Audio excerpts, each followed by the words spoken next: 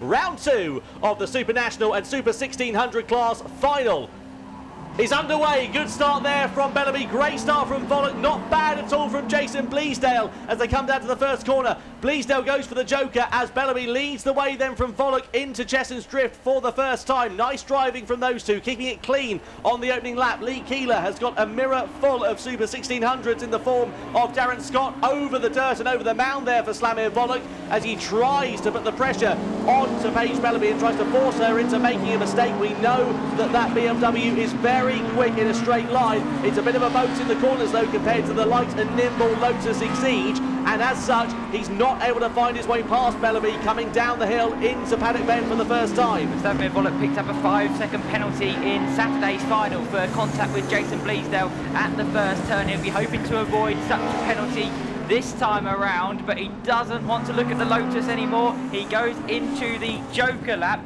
and whereabouts will Jason Bleasdale feed back into this? It'll be close between the two of them when the jokers are played out. Yeah, it will be, but it looks like he's just going to get enough of an advantage. Slamir Volok comes back into view then into the normal lap, and he's ahead of Jason Bleasdale by a comfortable margin there, so ultimately it cost him a bit of time, Bleasdale, because he got stuck behind the Super 1600 cars going through that first lap, which ultimately cost a bit of time. Slamir Volok now is on the back of Craig Lomax and gets himself ahead going up the top of the hill, using the grass, using every bit of track and some that he shouldn't to try and find his way back through, and now the number 60 has got a bit of clear track in front of him finally, but not for long because he's coming right up onto the back of the Vauxhall Astra of Lee Keeler, so that's not what you want on a joker. What you want is clear track in front of you, and that's exactly what Slamir Volok doesn't have. Yeah, it seems to have panicked a bit and jokered so early on. It's a 6-lap race, and that has helped him. Lee Keeler disappearing on to the longer route. So Volok has finally now got a bit of clear air. Darren Scott in the Super 1600 car is up the road, but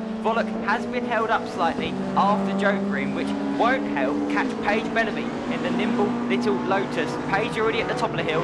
Volok is just entering the hairy hill, exiting Devil's Elbow, so it's going to be difficult for Volok as the Super 1600s continue to tussle. Craig Lomax and Phil Chicken almost tripping over each other coming out of the elbow. Coming up the top of the hill they go then. Phil Chicken on the outside line, Craig Lomax on the inside. Brand new C1 for Lomax in 2021. Bit of contact between them on the exit of the corner as they force each other out of route. Paige Bellamy still continues to lead the way through Chesson's Drift. They're right behind Lee Keeler, that squabbling duo in the Super 1600s class. Lee making his debut in the Supernational category here this weekend in the Five Nations British Rallycross Championship, but not able to find his way through was Phil Chicken on the back of Craig Lomax on that occasion. Meanwhile, Slamir Volok has got a face full of Darren Scott at the top of the hill then. That's not ideal there for Volok, because all the while it's doing this, he's hemorrhaging time, and it's allowed that man, number 67, of Jason Bleasdale, to close back up.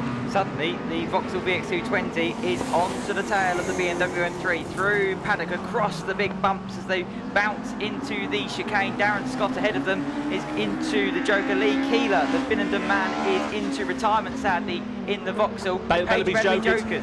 Yeah, Bellamy is jokered. Sorry to cut in front of you there, Dan. Slamir Volok's managed to make hay while the sun shines, though. He's right on the back here of Paige Bellamy. You know he's going to go for a move into the Devil's Elbow, but Bellamy very firmly shuts the door. We've got an absolute grandstand finish then here. We're on the penultimate lap. There's still one more lap to go here. Bleasdale sends it down the inside of Volok. There's contact into the top of the hill. Side by side they run, and Bleasdale gets ahead. They both get a tank slapper on out of the corner, and he has to back out of it, just Jason Bleasdale. But while they've been squabbling, it's allowed Bellamy to have a bit of a cushion in front. Paige Bellamy has escaped. Damage and steering on the Vauxhall VX220 of Jason Bleasdale has exited. He was slow coming through paddock last time around. They start their final lap, and now that Volok is clear of the Vauxhall VX220, he can have eyes forward, locked to the rear of this Lotus Exige ahead of him. He's got half a lap left to do it. We know Volok is quick. The bonnet is flapping as he enters the Devil's Elbow. He gets it sideways, but he's running out of road and time here. I don't think he's going to be able to do it unless he is absolutely monstrous on the exit out of the top of the hill, and it's just going to be a little bit too little, too late. But what can you say about Paige Bellamy? Missed day one owing to engine failure, came back strong in day two, and she has been a serious competitor around the final corner and across the line there for Paige Bellamy as Volok gets it all crossed up. Bellamy wins the Supernational and Super 1600 final here for round 2 of the Five Nations British Rallycross Championship.